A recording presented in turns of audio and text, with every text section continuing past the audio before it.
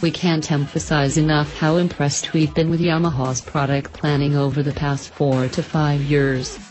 The tuning fork company has done a great job creating new platforms, and then building variations of them that appeal to a wide variety of buyers, and has hauled away quite a few 10 Best awards in the process. Take the brand new SCR950 for instance. This bolt-based scrambler takes on an entirely new personality despite sharing much of that cruiser's core components. So, what exactly is a scrambler designed for anyway? Looking back to a foregone era when there wasn't today's niche specialization. If you wanted to ride the dirt, you took your plain old motorcycle pride on some chunky tires, put on long travel suspension and launched off into the desert.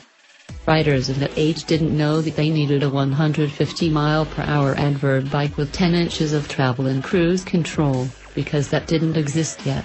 Things were simple, and people had fun on what they had.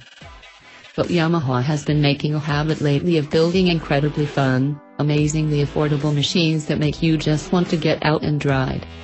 After spending a solid day in the saddle of the SCR950 riding around the mountains near San Diego, I can report that Yamaha has once again nailed the less is more formula.